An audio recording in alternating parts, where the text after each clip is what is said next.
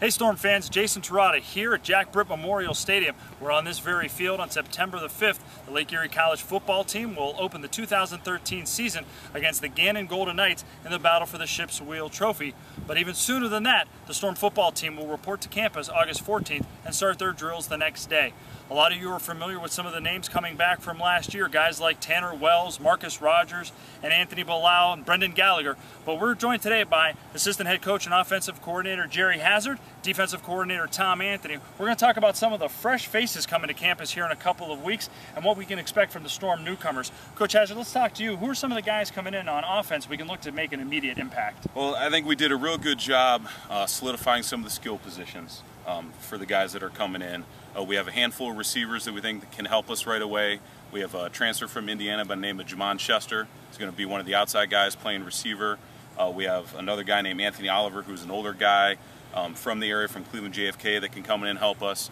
At the tight end spot, we have a big guy by the name of Drew Bell. He's about 6'5", played some receiver in high school. We'll use him more as a tight end, but he does have the ability to be in the slot, be a receiver, play the traditional tight end spot. At that position, we also have another guy by the name of Tavon Charles, who's from Maryland, who we really like, a very athletic kid that is probably more of a traditional tight end, but does have the ability to beat linebackers, beat safeties, and be that threat that we want at that position. When you were out looking at possible recruits and guys to come into the system, were there certain specific characteristics that you guys look for, or is it, hey, let's get the best athletes in the best spots, or are there voids to fill? Yeah, we're always looking to fill our voids. We felt, for receiver-wise, we had some holes to fill. We wanted to bring in some more talent into that position. Tailback-wise was a position where we had two freshmen that did a great job for us last year, so we didn't hit that position as hard. But you're always looking for the best possible guys. We're looking for guys that obviously have speed, that can make plays. Something that's not as big for us is how big someone is. You talked about Anthony Bilal in the beginning. He's not a very tall person, but he makes a lot of plays, and that's really what we're looking for when we're recruiting guys on our side.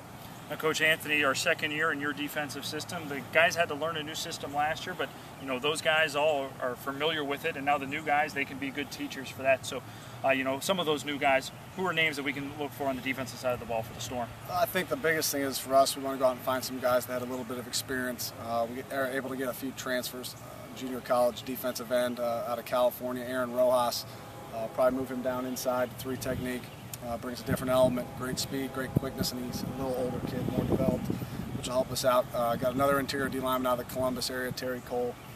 Again, just a great motor, great playmaker, is going to help us out. We were able to go out and get 2 pretty good linebackers. Christian Cole out of McDonough High School in Maryland. He's going to do a great job for us. And then we got an outside linebacker out of Cincinnati, Moeller, Nick Sabatos, Division I state champs. Had a great season for them, so he's another guy that's going to come in and probably help us out right away. Secondary-wise, we were able to get a transfer.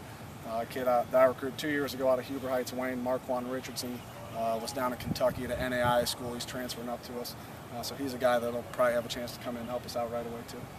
Now, Coach Hazzard talked about filling a void and looking for guys that are the best athlete at a certain position. But defensively, with the system that's now in place, is there a common thread amongst the defensive players that you look for when recruiting them? I think as a defensive coach, no matter what system you're in, you want to find a guy that can run and is going to make plays.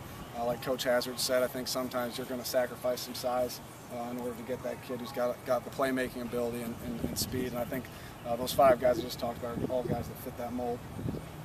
All right, Tom Anthony, Gerald Hazzard, guys, thank you very much for joining us today. We'll catch up with you guys once camp starts and begins. All right, thank you. And for you guys, follow us all season long, LakeErieStorm.com. And don't forget, season opener, September the 5th, right here at Jack Britt Stadium against Gannon. Until then, go Storm and rage on.